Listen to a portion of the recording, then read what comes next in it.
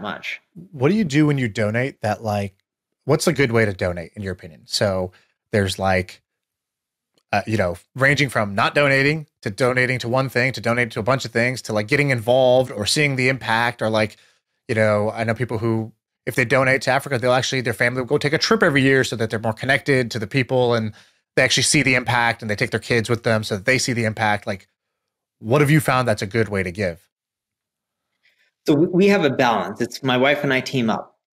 This is going to sound bad, but I don't like volunteering my time. My wife loves volunteering her time. I think it's very inefficient for me to volunteer my time. I should make the money versus volunteering my time because the money or the hours spent, if we donated the money, it would have a much bigger impact to the cause than if I actually spent my time. I don't think My that wife sounds bad. loves Yeah, and my wife loves spending the time and like from going to soup kitchens or whatever it may be. So she picks the causes. We have a few theses. So like one thesis is we or not really thesis but rules. One rule is we don't like money going to organizations that have tons of high overhead. We actually want our money going to the causes. So if it doesn't go to the cause, then we tend to not pick that organization. The second thing that we look for is organizations who are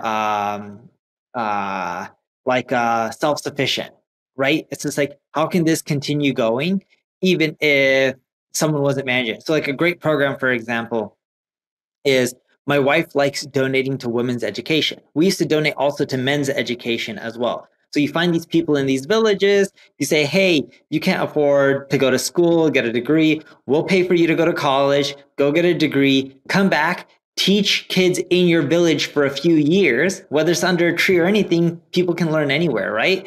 And then, go move on with your life and do whatever you want, but at least you're giving back to your own community.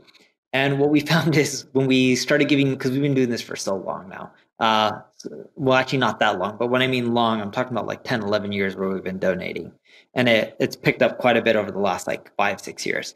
When we started giving the money to men, a lot of the men, we saw a very low conversion rate from them actually coming back and teaching people in the village. Well, when we gave the money to women for their education, a lot of them came back and fulfilled on the promise. Because it's not like you get a signed contract, right? It's just like, hey, we're going to pay for everything, come back, help people out within your village. Which country? We've done this in both India and Africa.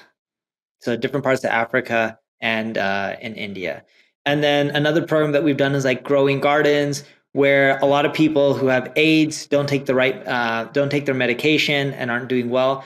They're given the medication for free, but if your body doesn't have the right nutrients, it rejects it. So what we'll do is we'll do programs like growing gardens. We'll give them money. They grow food. And then not only do they eat nutritiously or well, they'll more likely to take their medication. And you're also growing enough food so that way other people in the village can also eat. So it's like, but my wife picks all the causes. She vets them. She loves it. Like she'll go, this is Wednesday. In 2 days, she'll end up going to a function, scouting out more nonprofits and organizations. I won't go. Like, I think it's a waste of time. I'm like, if I go make more money, she can donate it. It's a better ROI than if I go spend 3, 4 hours mingling when she could just do that and I can go make more so that way we can donate more.